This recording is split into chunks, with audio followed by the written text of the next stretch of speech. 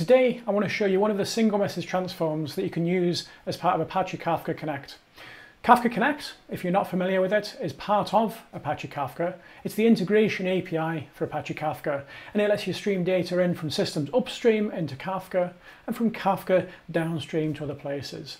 And single message transforms are part of Kafka Connect, and they let you optionally put in processing in part of that ingestion pipeline, so either at the ingest point or egress.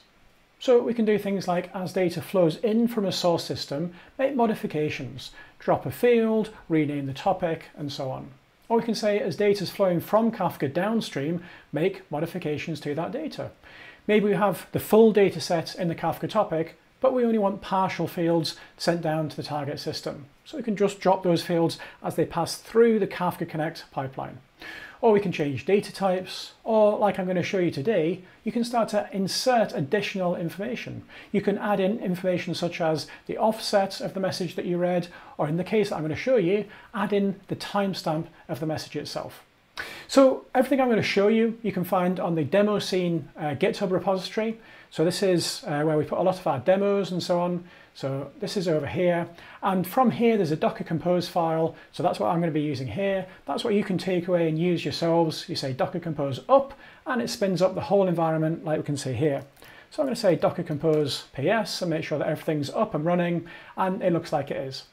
So we've got a Kafka Connect worker, and to start with I'm going to create myself a source connector which is just going to generate some test data for us to work with. So I'm using a connector called Voluble here. There's other ones, there's Kafka Connect DataGen, which is a very good one as well, but Voluble just lets you generate different types of data in kind of an easy way. So we're going to create that connector, so we do a put against the appropriate REST endpoint, and that's going to start populating a couple of different topics. So it says it's created it, and we're going to say sort against the output of the status endpoint, and it shows us that the connector itself has been created and it's running. So from that, we can then have a look at the data that's being created. So I'm going to use Kafka Cat here. Kafka Cat is a rather useful tool. It lets you just poke around with the data. It's like Netcat, but for Kafka. So we're going to say, to start with, just show me the data, the topics that exist on the broker. So we've got a bunch of internal topics like this. Then we've got one called customers, and we've got one called transactions. So these are the ones that Voluble is populating. We can have a look at that data further. So we could say, let's have a look at the transactions topic and use -C for consumer. -J formats the output in JSON and pipe that through JQ. And it looks like this. So we say you've got data in the transactions topic. It's in partition 0. This message was at this offset. And we can see it's got a key and it's got a payload. The payload is in Avro, so it's a binary compressed format. We've also got a field here called timestamp. And this is the timestamp of the Kafka message. Now, when you produce messages to Kafka, the producer can say, I would like to set the timestamp specifically. So they could set it to a particular timestamp appropriate to the business application that's producing that data. But by default, the broker will set that timestamp, and you can set what it sets it to. But here it's set to the time at which that message is received by the broker. So we've got a timestamp as part of our message metadata. It's not part of the payload itself, it's not part of the key, it's actually metadata that exists for the message itself, just like its offset and its partition. The timestamp is part of the metadata for a message. And that metadata is useful, and sometimes we want to persist that when we send that data on downstream. So let's see that in action. So I'm going to cancel that there and clear the screen. And to start with, we're going to create ourselves a connector which is going to stream that data into a database. So we're going to say, here's the connector, and it's going to send the data using the JDBC Sink connector, and it's going to stream it over to MySQL. So we say, here is my database here. It's a MySQL database. Here's how I connect to it. The topic is the transactions topic, and we're saying use 4 tasks at maximum, but there's only one topic, so we'll probably only see one task running. So we create that, and again, we're going to use the REST API to check the status of it.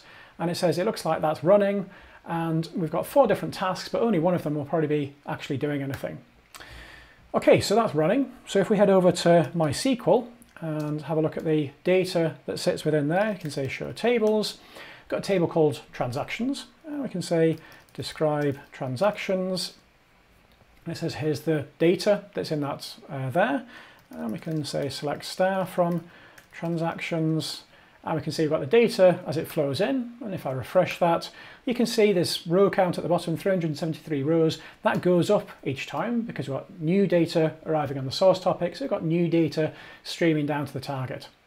So now let's add in that timestamp information. So to do this, I'm going to split the screen there so we can do both of these things at once. We're going to create our connector again. We're going to update our connector using this configuration. So let's paste it in and see what we've got. So we're going to use a single message transform. So single message transforms, you get a bunch of them that ship with Apache Kafka. So we're just going to reference them in the configuration. You get other ones which you can install separately. So Confluent Platform have some, Debezium have got some, there's other community ones.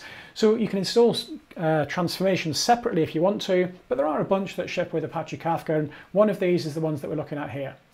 So we use the transforms bit of the configuration to specify that we've got a transformation. You give it a label. So in this case, we call it InsertTS. And then you've got your transforms prefix here, and then the label InsertTS. And then you say what type is it. So in this case, it's the InsertField type, and that's its full class name there. And then we say $value, because we're inserting it into the value part of the message. We could put $key and insert it into the key part of the message. But if you see this in the documentation, you see this $value or $key, it's simply, do you want to deal with the value part of the message or the key part of the message? So we've got transformations. There's one of them called InsertTS. InsertTS has got this type. And then different transformations may or may not have additional configuration, depending on what they're doing. In this case, we've got some configuration because we're saying we want to insert a field, but what do we want to insert? There's different things that you can insert. So if we have a look at this web page over here, here's the documentation for that particular transformation. So you can see you can do the insert field, and you can insert the offset of the Kafka message, the partition from which it was read. You can insert the timestamp, which is what we're going to do. You can insert the topic. You can also insert a static field with a value. So if you want to hard code some lineage information, for example, you could say insert this field with this particular value. But now we're going to say insert a timestamp field.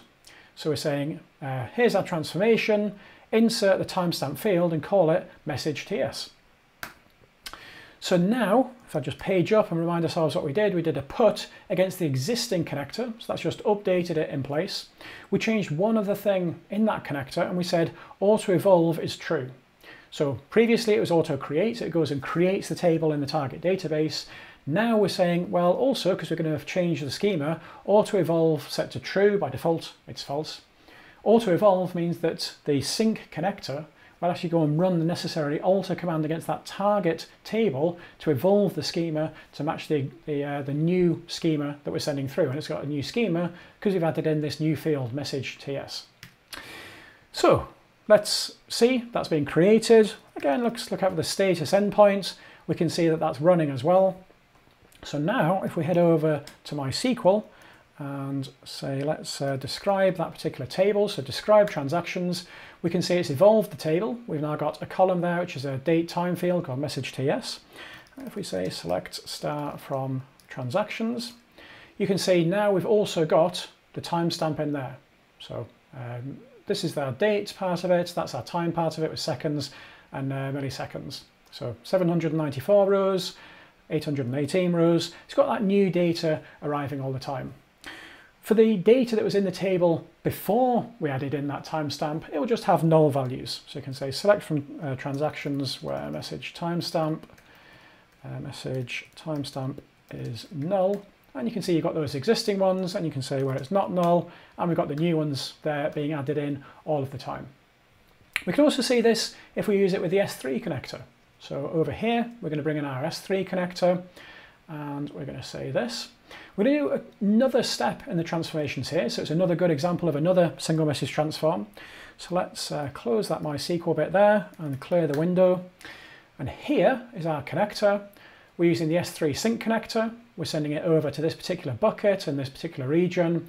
The credentials I've set as environment variables, which get passed into the particular container which is running. We're going to send over both topics here. Again, for tasks maximum, we're sending it over in JSON. And then here are our transformations. So we've got the same insert TS as before. So it's insert field, and this is the field that we're going to insert. It inserts it as an epoch value. So a big int field of the number of seconds or milliseconds since the Unix epoch back in 1970. So that may be what you want. And because it's set as a timestamp, when it got sent to MySQL earlier in the JDBC Sink connector, it created a timestamp column in the database. When we send the data over to S3 as a JSON encoded file, it'll create it and it'll write it just as that epoch value. So you get like a bunch of how many milliseconds since 1970. You may or may not want that. You may actually prefer it as a string. So this is where we can use a second transformation. So we've got here, which transformations have we got? We've got insert TS. We've also got one that I've called format TS. You can give it any name, but I'm calling it format TS. Format TS has got a type. You've always got to type for your transformations. The type is the timestamp converter. Where are we applying it to? We're applying it to the value. And then we say we'd like to format this field here. We'd like to format it into a string using this format. So we go and create that. It says, okay, I've created it. Let's go and have a look at the status.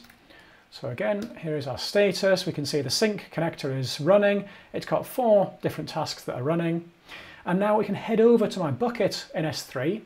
And one thing that we do want to just check is the connector that we created, our S3 connector.